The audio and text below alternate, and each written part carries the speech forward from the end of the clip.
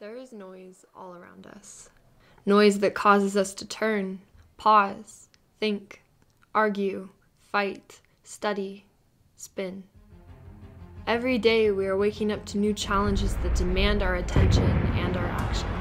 We can be left feeling hopeless and burdened by the amount of things spiraling around us. And the world's response to this? Woke. Be informed, stay aware, pay attention to the issues.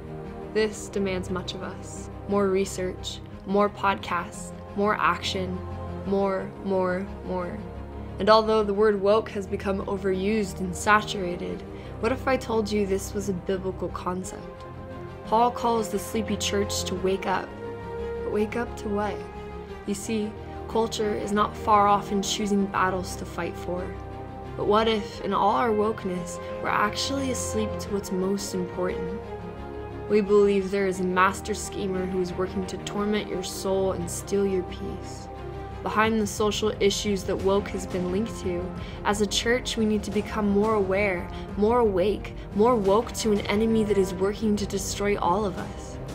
Many of us are fighting against an enemy we don't know, but we have been given the tools to know not just how to fight the battle, but win the war for our souls.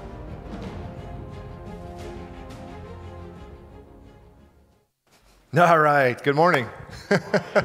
It's like so epic. As you just saw, we are also beginning a new series today called Woke. And you're still here. I didn't see anybody get up and leave, so I can talk to you about this.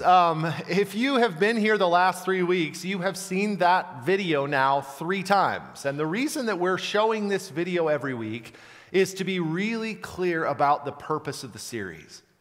What I don't want is anyone picturing me up here in the next 9 weeks on some political soapbox or some rant on culture where I tell you how to believe or think about every issue. I do want to be clear, we are going to talk about what is going on in our culture, which the church, I believe, has always been called to do. And we can say, oh, we just preach Jesus, which is great, and I believe that. But then we need to be ready to talk about what Jesus talked about. And so that is what we're going to be doing. But I want to be clear that we are all about God's Word. And if you've been at Mac very long, you know that that's where we start. And that's what begins the conversation. That's what we come back to. Not to avoid talking about what's going on in our world, but the lens through which we understand it, as opposed to our favorite news media channel or what our culture says or thinks. We ask, what does God say? Are we on the same page there, I hope?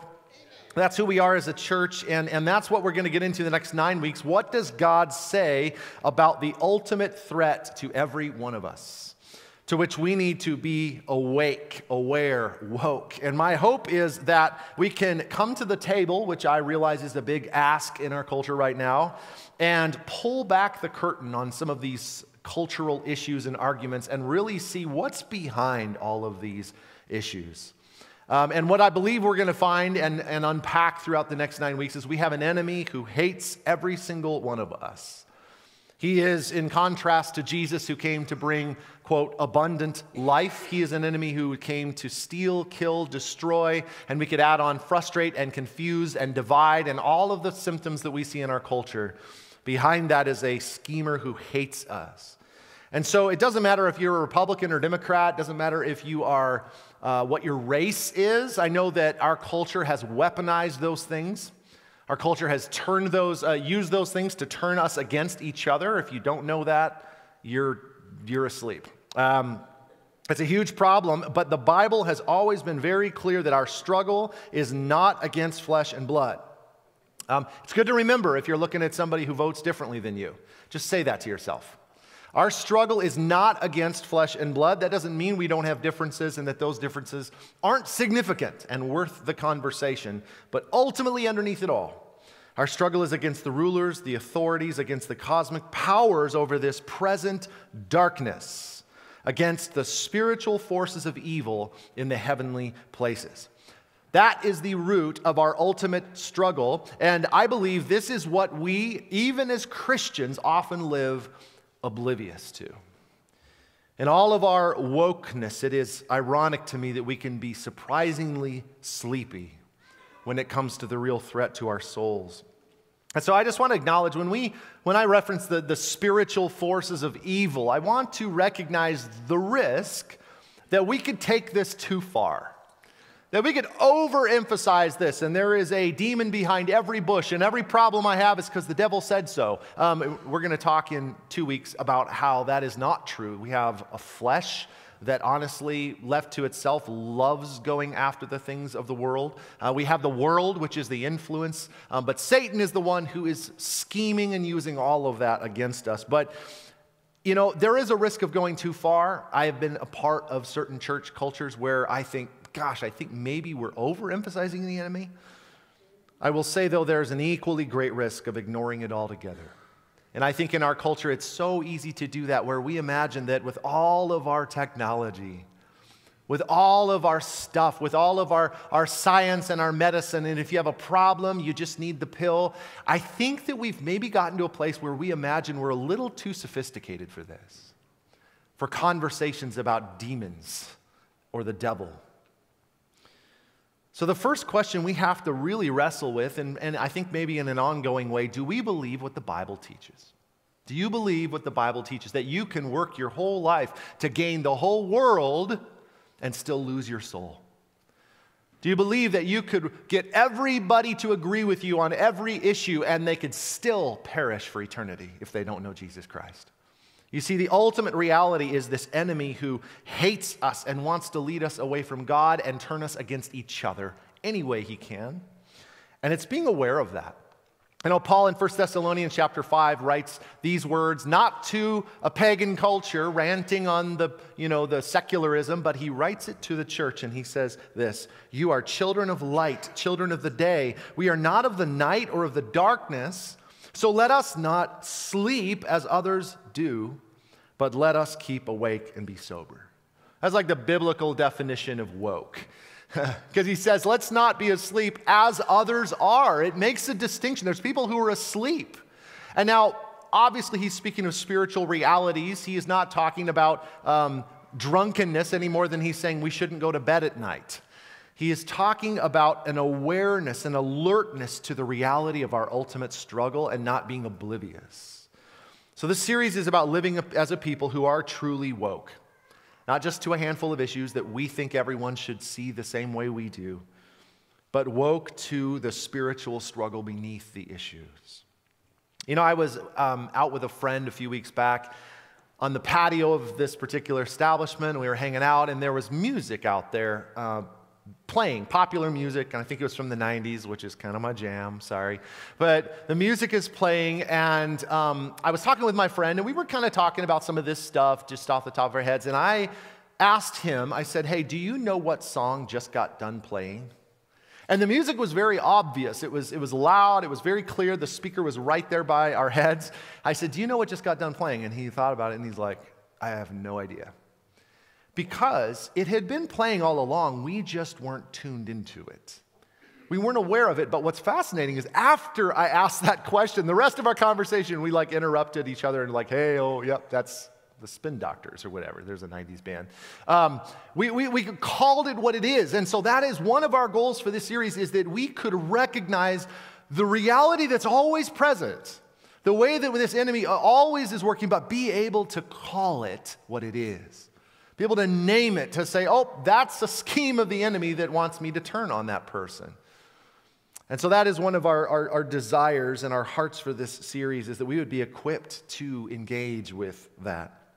Now, in case you're curious, I wanted to very quickly let you know very quickly where the series is going. The first 3 weeks is all about raising awareness. Anyone ever raise awareness for something? Where you realize hey, this is really important, and I don't think people know it's important. So you talk to friends, you maybe post something online, you're raising awareness. That's what we're going to be doing. Today, the reality that you have an enemy, and he's probably not who you think. And what I mean by that is we have made enemies out of each other in our culture, and we've forgotten the reality of the ultimate enemy who just laughs when we do that. We have an enemy, and he's not who you think. That's today. Next week, we're going to talk about who is that enemy. What is the nature? What do you picture when you think of the devil? Is it the guy with horns? Is it a dragon? And if we don't know who our enemy is, there's no way we can respond to his schemes. So we're going to talk about the activity of the enemy in our lives. How would I even know or recognize if the enemy was working in a situation, right? Versus God. The third week is all about the world and the flesh and how Satan loves it. It's like the star quarterback in his schemes is right here. It's my own desires. And then there's this world system that is against God that we all, apart from Christ, walk according to and just follow. And there's so many scriptures that hold those three influences together. And so we're going to pull those apart and look at them in 3 weeks. But then after we raise awareness, the point isn't just to be aware. If I'm camping and you told me there's a grizzly bear outside your tent, and I had nothing to defend myself with, that would not be comforting. And so we are going to move past simple awareness and say, how do we respond to the schemes of our enemy? Defensively, the Bible says resist the enemy. You don't have to go there, but then more importantly, what are the tools God has given us to fight back as his people? We are not sitting ducks. We are not victims. We are victors through Jesus Christ. So how do we take hold of the victory? I think about Joshua. God said, I have given that land into your hands. I've given it to you. And then he says in the next sentence, now go and take it. Isn't that cool? And I think God does the same for us. He's like, I've given you all of it, but you got to take it. You got to pick it up. You got to use it. You got to, so that's what we're basically going in the series and what we're going to be. But the first week, today, we're going to look at a verse that is the building block for the series. This is what I was reading when I had the idea for this series and was sort of, I believe, prompted by God to start to lay this all out and plan it. It was this verse in 2 Corinthians chapter 2. If you have a Bible and you want to start making your way there, we'll look there in a little bit. But in this one verse, Paul is addressing problems in the early church. He's writing to this church. And if you didn't know, Corinthians is the Christians in the city of Corinth, which is modern-day Greece. And there was a church there, a Christian church, and Paul wrote 2 letters, which is why if you look in the New Testament of the Bible, you have 1 Corinthians and 2 Corinthians. He wrote 2 letters separated by about 2 years. And in this second letter, he's addressing some problems, and there was one particular problem that he said, you really need to respond to this problem like this, and he outlines it, and I'll tell you in a minute what that is. And if you don't, the reason you have to respond this way is, quote, in order that Satan might not outwit us, for we are not unaware of his schemes. You see, Paul is recognizing, first of all, the reality of an enemy who's always scheming and trying to outsmart us. That's literally what that means. To get the best of us, to get us focusing over here as if this is the main thing, and meanwhile, he's over here having a heyday, right? Or maybe he gets us to react in a way to somebody that feels so right, and we realize later, I played right into his hand. He loves fooling us. When I was in high school, I was on the football team, and I played defensive end on the right side of the line. And the job of a defensive end, it's kind of what it sounds like. You need to contain. You need to stay outside so that if the ball comes out there, you're the furthest outside, and you can deal with it. Right? You can make the tackle, make the play. But I'm remembering multiple times where the quarterback who was over here for me would hike the ball and then run that way. Now, what do you think my instinct was? To run that way, right? I got to go get the quarterback. And I would run that way, and then all of a sudden he'd pitch a ball to a guy going that way. And by then, I was not in a place where I was able to make the play, and the guy would run and score a touchdown. And then everybody, of course, knew, Micah, that was your bad. I was outwitted. I was outsmarted. I ran after something that looked like it was right, but the quarterback had another plan, and I ended up giving away points, right? Now, the cool thing is, that happened enough times, and I lost count, so don't judge me, but that happened enough times where eventually I started to figure it out. I became less unaware of the schemes. When he would go that way, even though I was like, oh, I want to run and go get him, I'm like, nope, I know where I need to be. I need to stay here, right? And so as Christians, my goal is we begin to notice the schemes and like, you know what, that felt like I should have pushed that person away and ignored them in the lobby. Probably not good, right? And so that is what we're going to be sort of unpacking in this time is learning his schemes. And what I want to do is unpack sort of the context of the statement where Paul says that we might not be outwitted by Satan, for we're not unaware of his schemes. What is the scheme that he is writing about? I would suggest it is, in my opinion, it's the number one scheme. It's Satan's go-to play. And I'm going to leave you hanging on that for a second, what that is, before we go to 2 Corinthians 2 and look at what led up to the statement. I want to ask a bigger question about this series that I think is important. And the question is this: was all this a big deal for Jesus? Was this conversation about spiritual forces of evil on his radar? Because we are not approaching this as the church of God. We're not approaching this as people who are like, want to be more spiritual or interested in spirituality, or we just want to know more about the supernatural. That is just be interesting. That's not our goal. Our goal is to be like Jesus. Amen? Right? So, I mean, yeah, that's who we are. We're followers of Jesus. So every time we open the Bible, we're not just trying to learn, we're trying to become. I want to be more like you, Jesus. So the point is, if this was not a big deal for Jesus, if Jesus' only aim on earth was to, as some might suggest, help people, encourage civic involvement, maybe fix some social problems, the horizontal stuff of life, if this was not the focus of Jesus, then the next 9 weeks would be a waste of our time. And I can confidently say that because it's not going to make us more like Jesus. But if it's true that Jesus was acutely aware of the ultimate threat to our souls, if his primary focus was to engage with this enemy and respond to the attack and bring victory to the people around him, then would you agree that this should receive our utmost attention? This is what it means to be like Jesus. And so before we look at 2 Corinthians 2, I wanted to very quickly establish what a priority this was for Jesus. Okay? This won't take long, but I think it's important so that the focus isn't on the supernatural, but it's on Jesus Christ, who he was and who we are called to become more like. So, in Mark chapter 1, the first recorded words of Jesus' public ministry are this: "The time has come, and the kingdom of God is at hand."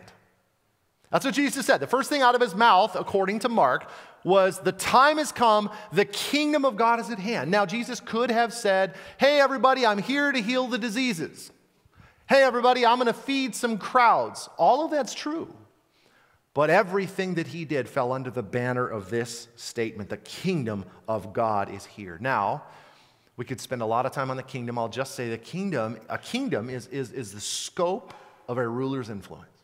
And by extension, it is the area, the lives in which the influence of the ruler is felt. The values of the ruler, the will of the ruler. And you feel that. You live in America, that feels different than if you live in Iraq. Because it's a different kingdom. There's different values and laws and rulers, right? So when Jesus comes and says, the kingdom of God is here, it begs the question, what other kingdom is there? Or more specifically, what other influence were people feeling at the time?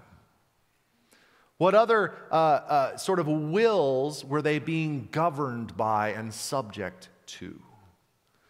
We don't have to guess at the answer. Thankfully, if you just read 8 verses ahead, Jesus, after his opening statement, his first ministry activities, in verse 23 of Mark 1, he's teaching in the synagogue, and look at this interaction. It says, "Immediately there was in their synagogue a man with an unclean spirit. And he cried out, 'What have you to do with us, Jesus of Nazareth? Have you come to destroy us? I know who you are, the Holy One of God.'" Wacky moment, right?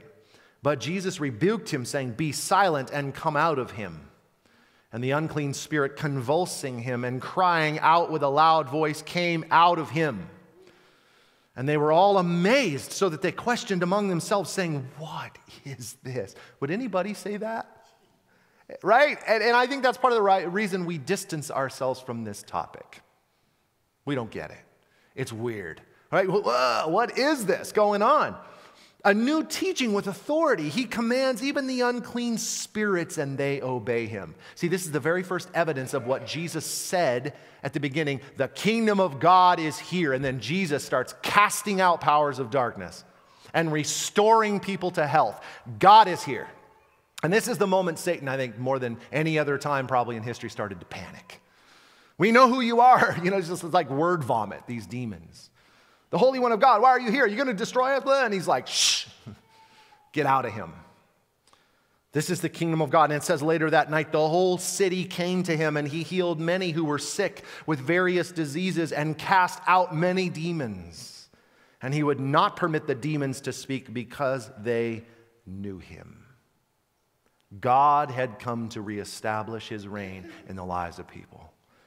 And the point is, this was a primary focus of Jesus' ministry. And yes, it expanded out into the healing of diseases, and we'll get to some of that a little later on. But this was the banner. And in fact, if you read Mark 1, before we even get to his opening statement, he spends 40 days in the wilderness being tempted by the devil. He overcomes every temptation, and then he comes back to give that same overcoming power to the community. You see, there's a connection here, and all of it was focused on taking apart this competing kingdom. You know, if we want to know what Jesus is about, there's this verse that just jumps off the page at you in the Bible as you're studying this topic, and it's John. After he looks back at Jesus, his ministry, his life, his death, and resurrection, John says this: "The reason the Son of God appeared was to destroy the works of the devil." It doesn't get any more clear than that. Now, there are other places Jesus says, the reason I came was to lay down my life, to serve, and all of those are true, but here's the banner statement: I came to take apart the devil's kingdom. And what we're going to see is not only is this Jesus' ministry, this is what he entrusts the church with. The same power, the same calling to address these powers of darkness in our own hearts and in the lives of the people around us. And so 2 Corinthians chapter 2 now, if you have that passage open, you can turn there. If you don't, if you need a Bible, use those Bibles in front of you. But these verses, as usual, will be up on the screen for you to be able to follow along. But we're going to look at this statement again, that Satan might not outwit us. That I'm running this way thinking that's right, and then he throws the ball that way and he ends up scoring. We don't want that, Paul says. We don't want to be unaware of his schemes. But what scheme is he referencing? In this particular chapter, back in verse 5 of 2 Corinthians 2, Paul's addressing a specific problem they dealt with, and I'm going to unpack that problem a little bit. Let's just read these verses, a few verses, 5 through 8. Paul says this to the church: "I am not overstating it when I say that the man who caused all the trouble hurt all of you more than he hurt me. Most of you opposed him, and that was punishment enough. Now, however, it is time to forgive and comfort him. Otherwise, he may be overcome by discouragement. So I urge you now to reaffirm your love for him." In the next couple of verses, he talks about the importance of forgiveness and extending forgiveness to people who have wronged us. And he says, we have to do this. We have to do this in order that, here's where the statement comes from, Satan might not outwit us, for we are not unaware of his schemes. So if you read that statement in context of what Paul is saying, it would seem that this particular scheme is conflict which arises when we push each other away. For whatever reason, maybe we are withholding forgiveness or refusing to affirm love with someone who's messed up, with someone that we don't agree with, somebody that we think is wrong on an issue. And what's going on in this chapter is something that Paul addressed in his first letter. 2 years earlier, in 1 Corinthians chapter 5, we read about a man. This man that Paul references here was involved in sexual sin with his mother-in-law. And Paul finds out about it, and here's what Paul says. 1 Corinthians 5, verse 1, "I can hardly believe the report about the sexual immorality going on among you, something that even pagans don't do. I am told that a man in your church is living in sin with his stepmother. You are so proud of yourselves, but you should be mourning and sorrow and shame, and you should remove this man from your fellowship." So we may be able to read this and think, well, yes, yeah, I mean, that was a huge problem. You got to deal with that, right? And we can agree, theoretically, you got to address that, right? But when the situation is close to us, when it's somebody that we met during greeting time and we maybe went to coffee and heard their story, or maybe it's somebody in our life group and we learn that they're involved in sexual activity outside of marriage, or we learn that they're treating people harshly or speaking to people harshly, or we learn that they're drinking too much alcohol. I'm getting real, right?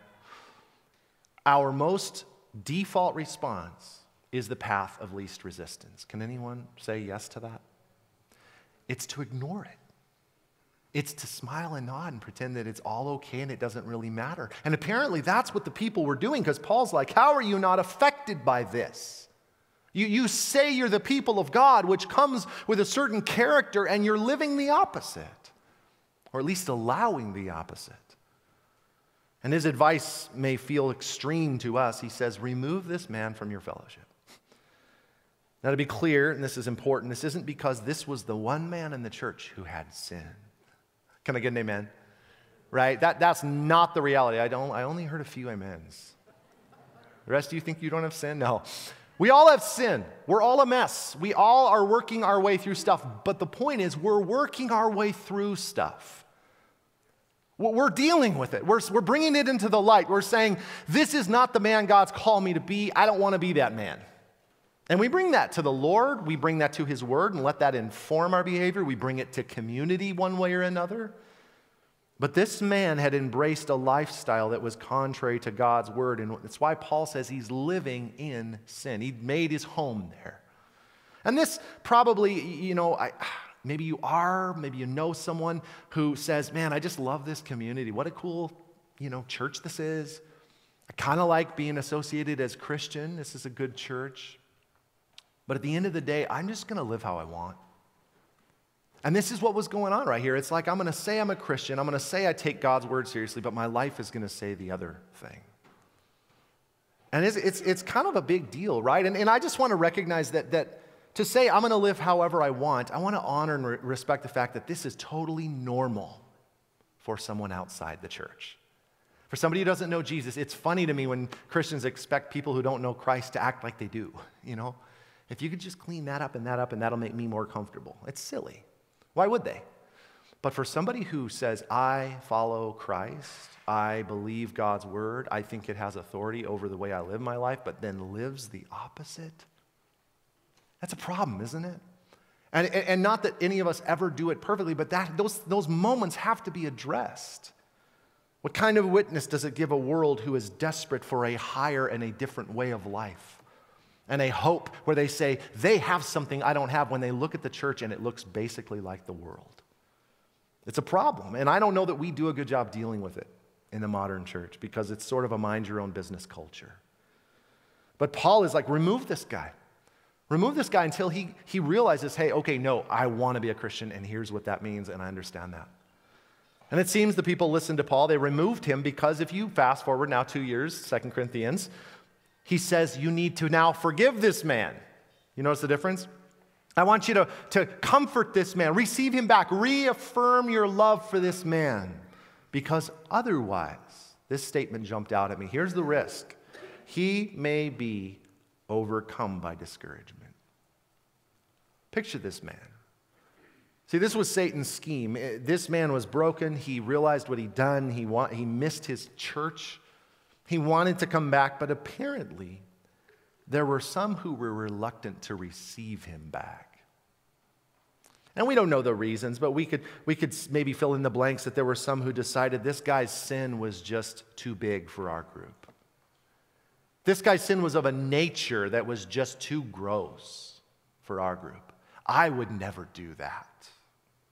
And without knowing it, maybe we then put ourselves on a pedestal and we distance ourselves from people that we think we're better than, or we have the right political views.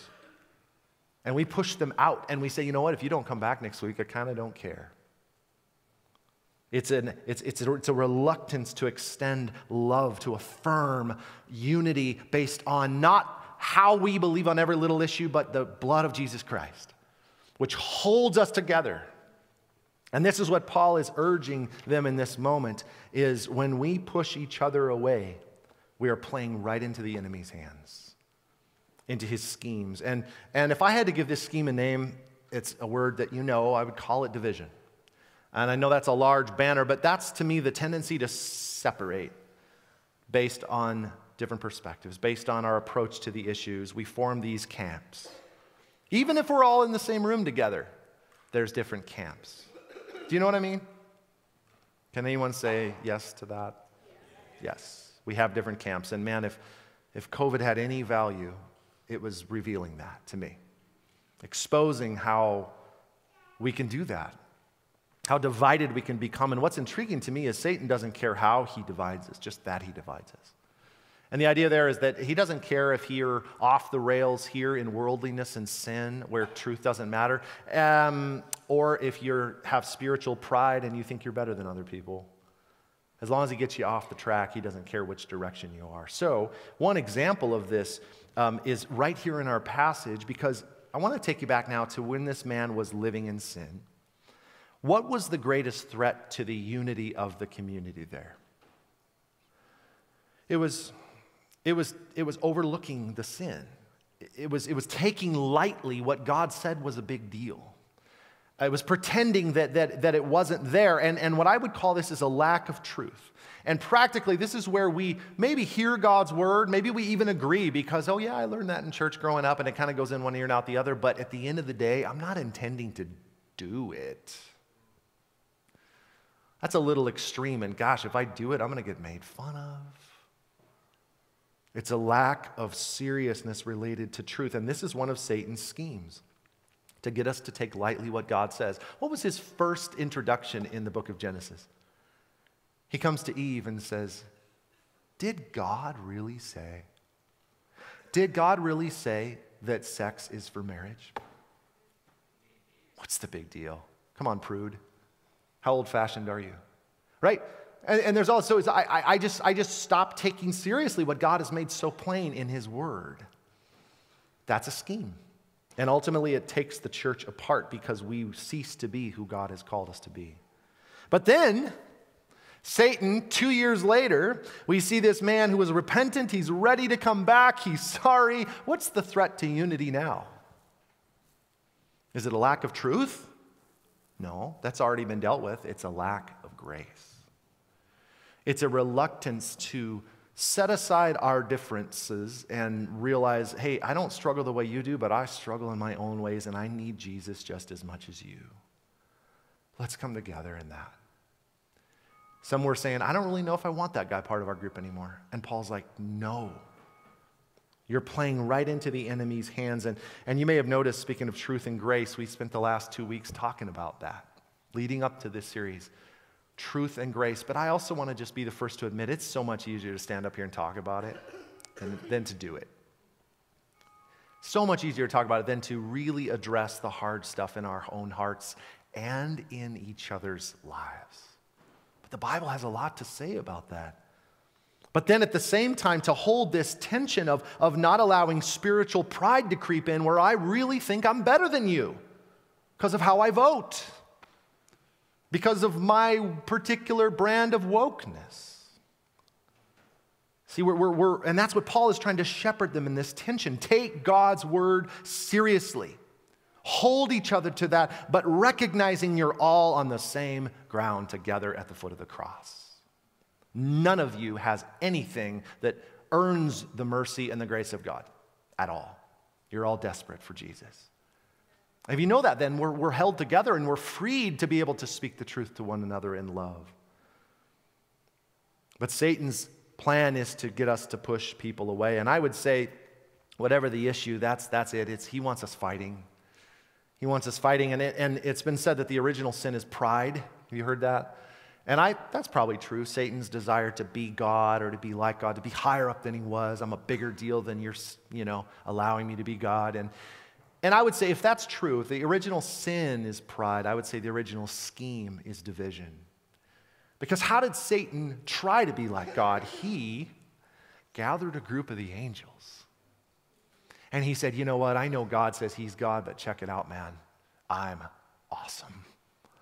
And I can show you a better way. It's the same thing he did with Adam and Eve. Eve, did God really say that? Listen. I can show you another way. Do you know what the word division literally means? What's D-I mean in the visions? Two visions. Hey, I know God says this about what's right and wrong. Check this out, though. Or, hey, I know that you're supposed to love each other, but what if you didn't love that person who believes that way on that cultural issue? Right? And he introduces another vision, and that's where division comes from. And that's where we break off into groups. That was his original scheme, is where we advance our self-interest and our own agenda at the expense of the community, expense of unity, at the expense of love and forgiveness. And so when Paul talks about the works of the flesh in Galatians chapter 5, and the way I would define that is the evidence of a life that's not ongoingly surrendered to the Spirit of God.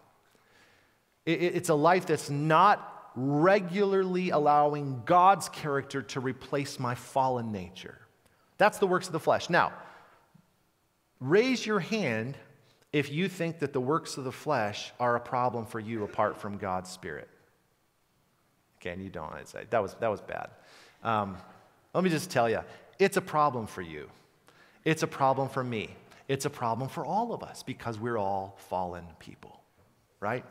And when he talks about the works of the flesh in Galatians chapter 5, I think I would love it if he said, here's the works of the flesh. And then he listed off a bunch of things that I don't struggle with. I'm just murder and political corruption and drug overdose and domestic violence. Okay, so that's my list. You may have a different list, but I want to be able to say that stuff is out there. Oh yeah, the works of the flesh. You mean the people in our secular culture? That's them. But unfortunately, as you read this list, I really see the vast majority of the list in the church as much as I see it out in the world. Now, I think we're a little more careful about the manifestation of those things. I think we're more civilized. But it's still there apart from the active influence of God's Spirit transforming our hearts and our natural response to things. So I just wanted to hit these very quickly. Now, the works of the flesh, Paul says, are evident. They're obvious. Sexual immorality, impurity, sensuality. Just to highlight, the first three are categories of sexual sin. And again, we may read that and think of those people. Oh yeah, that secular, godless culture. But I ran across a statistic this week. It was a study done by Barna Research Group that I have no pleasure in sharing with you. Showed that 68% of men who attend church regularly view pornography on a regular basis. 68% of men in church regularly admitted, that's the group that admitted, that they look at porn on a regular basis. That's shocking, and it's scary. And yet, if you're a man here today, and you're like me, even if you're not doing it outwardly, you're saying, I get it. You know why? Because Satan has gained so much ground in this area in the church. And this is one of his schemes. And when we hand fully loaded iPhones to our children and say, just be safe, we're naive. This is a huge destructive problem in our culture today, and if we don't wake up to it, it's going to destroy us. And I would say if we don't allow a place for men and women to come into the light, there won't be any change. We're going to continue to be enslaved. Now, the hard part of this is I continue to read in the study, 51% of pastors admitted the same. I'm not saying this to discourage us. I'm really just trying to raise awareness. We have an enemy who's gaining ground. Whatever our favorite Netflix show at the time is, kind of doesn't matter when you think about this reality. He's gaining ground in our culture. He's gaining ground in the church many times. But Paul goes on in this list to mention idolatry. And this is simply putting anything or anyone above God in the sense of importance. Have we done that? I've done that. I do that. The next one is sorcery. And this is one I was tempted to skip because it takes time to unpack. But I didn't want to cherry pick my favorite words. Sorcery simply means going to outside power or help apart from God. That God is not ordained. But this is where the list gets real and where I want to focus. Listen to these. Enmity, strife, jealousy, fits of anger, rivalries, dissensions, divisions, envy. I'll stop there because of time, but have you noticed any of those in the church in the last 3 years?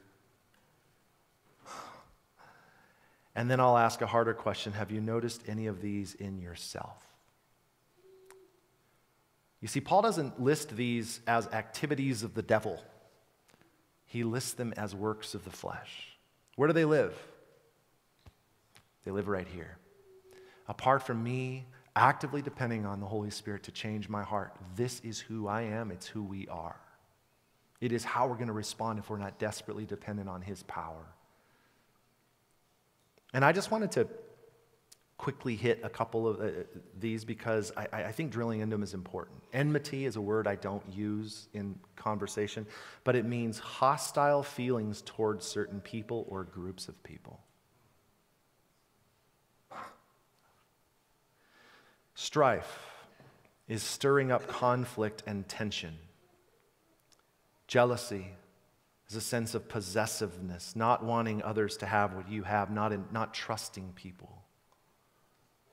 Fits of anger. I had to laugh because I pictured a toddler. We've had a few toddlers in our home. But I don't think Paul's just talking to toddlers. How many of us have had uncontrolled outbursts?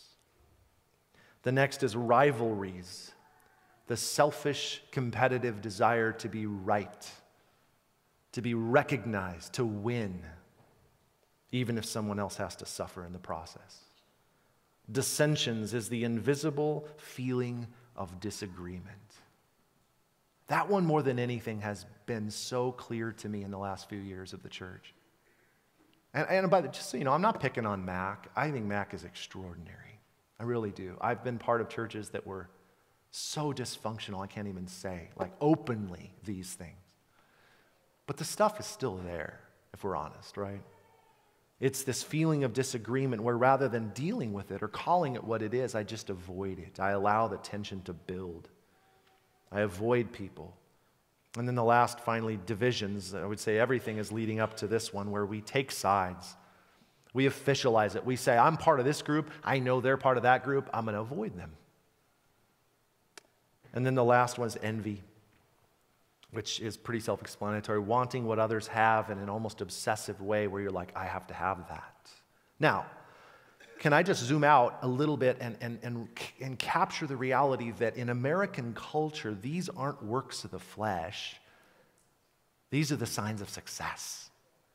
This is what it takes to be on top. This is what it takes to climb the ladder, is I have to carve a name for myself. I have to make my opinion known in every conversation.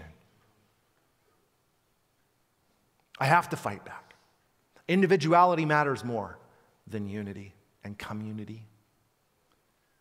And all of this constant tension that flows throughout it. And we can, again, sit back and say, yep, that's the culture. But can we say, that's here? That's me? Apart from God changing my heart, that's me contributing to this. So the goal of this series, as I've said, is the awareness. But it starts, I think, with awareness of ourselves. How can we unknowingly become participants in the schemes of the enemy even when we think we're going the right direction? It's also the awareness of a culture that celebrates many of the things God says is the evidence of the enemy. And opening our eyes to that and being willing to say, nope, that's not of God. There's no biblical value in avoiding people who vote differently from you. There's just none. You can't find it. There's no biblical value in withholding love, even from your enemies. And so like that background music at the restaurant, we need to start calling things what they are. We need to recognize that song. That's enmity. I am hostile. I don't like them. Who does that come from? God or the enemy? But even as we recognize and call things what they are, we need to remember the other half from 2 Corinthians 2, that we're not here to judge each other.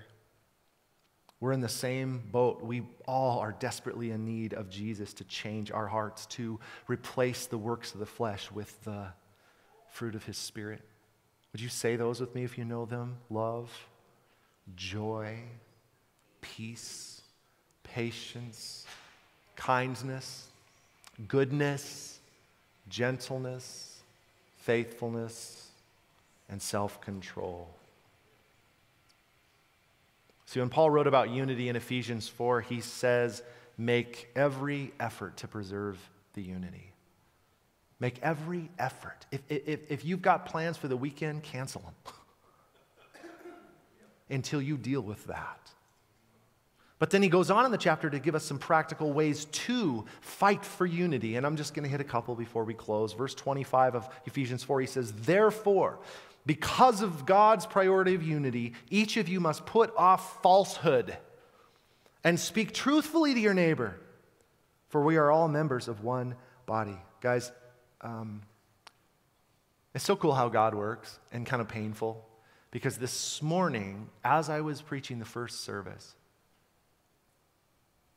a person's name came to mind, and I realized I have been false with that person. I've been fake. Under the surface, I'm angry, and I've been faking it with them. And right away, that name just popped in my mind. I'm like, I have to deal with that this week. But it's where we stop pretending it's okay.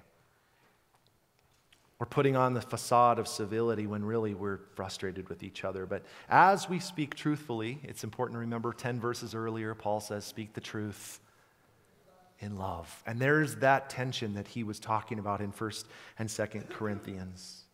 But then finally, verse 26, he ties it back to the schemes of the enemy, which is why I'm referencing Ephesians 4. In your anger, do not sin. Do not let the sun go down while you are still angry, and give no opportunity to the devil. See, that's what the devil wants. He just wants a foot in the door so that he can get a seat in the room. And whenever we push each other away, whenever we allow these things to go unaddressed, we give him that. We give him that opportunity. And so Paul is pretty severe. Don't even let the sun go down. Call, text, drive over, whatever you have to do to say, there's something between us and I need to deal with it. I love, though, how Paul recognizes here as an aside the reality of anger. He says, in your anger, don't sin. You know what he's saying? Anger is a valid emotion. How many have felt angry about something in our culture in the last year? Raise your hand. Okay? And I know that we've got people on all sides of these issues, which is fun. I like that. Anger is valid. If I am frustrated about something, it's to deny our emotion is to deny our humanity. To try to stuff it and say, oh, nope, it doesn't matter. It does matter. Paul in Philippians chapter 4 said, do not be anxious about anything. And we read that and go, okay, I'll try. 2 chapters earlier in Philippians 2, Paul said, pray that I may be less anxious. The guy who said, don't be anxious, said, I'm anxious. The question is not whether or not we're going to experience frustration, anger, irritability. It's what do we do with those that doesn't allow the enemy to get his foot in the door? And so that's what the Bible talks about. In your anger, you're going to be angry. Don't sin. And the first application of what it means to not sin is to not let the sun go down while you're still angry at that person. Don't let the sun go down. And so there's so many other passages we could turn to, and we don't have time, but I just wanted to set the stage for the importance of awareness. And this is not just me raising awareness, in case you think this is like Micah's idea. This is God. And I'm not saying I speak for God. I'm just saying God is doing something broader than just Mac, related to waking us up to the reality of an enemy who's kind of been having his way. And speaking of this, I love it when, and this has happened to me 3 or 4 times, when I choose a sermon series here at the church, and we land on it, we're ready to go, and then I get online, and there's another church in town that's doing the same thing. This has happened multiple times. If you're curious, I'll tell you all of the instances. One of them was we were going through the book of Proverbs, and then I got online, and Anchor, I think it was Anchor Church, said, we're doing the Proverbs this fall. And I was like, what? It was like post-COVID, I think. We need wisdom. And God's like, y'all need wisdom. And then, just after I had just finalized this, I got online, and River of Life, Jason Ton in East Missoula, they're doing a series right now on the armor of God. And one of my favorite illustrations of this is in the middle of August, when I had already decided on this, my older brother published a book. He lives in Oregon, and I knew he was writing a book. I had no clue what it was about. He just told me years ago he's writing a book, and I was like, cool, bro. He published it in August when I was finalizing this content. He mailed me a copy of it, And the title of it's a little cryptic. It's called Sidestepped, and you have to kind of explain it, which I won't. But the subtitle is this: What the enemy doesn't want you to know that can change your life. And I got this book in the mail, and I was like, what? And so I called my brother. I'm like, what's going on here? And so obviously I'm reading. I'm not trying to sell my brother's book, but he's an awesome guy and loves the Lord. But I was like, man, God is putting his finger on something here that we need to pay attention to. And we need to take seriously, and it's going to require some changes. Well, worship team, come forward. We got to end at some point today. So let me just close with two questions that are, I think, sort of an overflow of our things I've already shared. Questions help me sort of reflect on where are areas that I might be outwitted right now. Where am I playing into the enemy's schemes, even if I feel like, or I have felt like I've been on the right side of the issue? The first question is, who are you avoiding? This is a line I heard in a podcast a couple months ago, and it just like punched me in the stomach. Who are you avoiding? It's a simple question, but has some really profound implications. Let me say, who do you feel sour toward? Who would you not be sad at all if they never came back to this church? Now I'm just thinking about church, like work, family, extend it out to all the arenas of your life.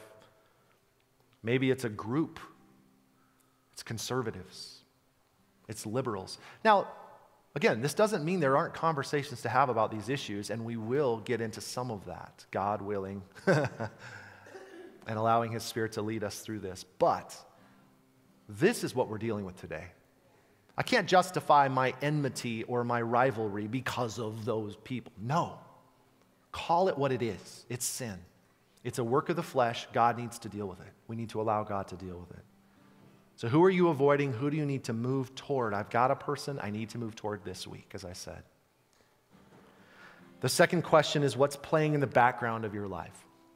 You're sitting out on the patio enjoying your food, your drink, whatever. What's playing there that you have been oblivious to? And maybe it's discouragement in your life that we all face, but you've succumbed to it. You've decided this is your reality, this is God's will for you. And you need to say, nope, I know what that is. That's discouragement. That's from Satan. Call it what it is. Maybe it's fear about the future. Maybe it's some lie you've been believing. But I want to point out that we don't solve any of this by ourselves. The answer is always come back to Jesus. Pour out your heart to him. Say, God, I know there's stuff in me that isn't honoring to you, and I don't know how to get rid of it. And he'll say, you don't get rid of it. I do. He will replace the works of our flesh with the fruit of his Spirit, and that's what transforms the community. That's what transforms the world. Which is why if you hear me standing up here week after week, month, year after year, seeming to de-emphasize the political issues, it's not because I don't care about the political issues. If you want to know my opinion, you'd probably be shocked to know it. I feel very strongly about some of the stuff that's being forced on us today. But man, at the end of the day, I'm like, what is my lane? I'm a pastor. My job is to push people toward Jesus. Because when Jesus is transforming a heart, the world around that heart changes. And apart from that, nothing will change for the better. You can't legislate this. So anyway, there's a little rabbit trail. But would you just join me in praying as we close? Do what we say, let's do what we're talking about. Lord Jesus, we're so desperate for you. And we each could say, yep, I've got that stuff that's in me. Lord, I pray that you would reveal and put your finger on anything that needs to be addressed. But knowing that the beauty of that is in your revelation of truth is fullness of grace. Wave after wave, grace upon grace we have received from you. So Lord, we thank you for that good work that you're doing in us. Please help us not avoid it, push away, resist, but to surrender and to say, God, this is going to hurt. But I need that done in my heart. I need your surgery. Lord, whatever it is that you desire to do in these next 9 weeks, starting today, would you have your way? among us. Whatever broader issues, God, make us aware, make us awake. And Lord, I pray specifically for just the individual souls in this room, watching online, who all have their own struggles. They're all facing different things. Lord, I pray that they could understand this morning and be aware, not just that we have an enemy, but that compared to you, our enemy is puny. He is nothing. You have conquered him. We have a God who is greater than the one who is in this world. God, establish our feet in the truth of the gospel. And may we live out of the power that you have provided for us in the name of Jesus by your Holy Spirit. We pray it in your name, Lord, and thank you.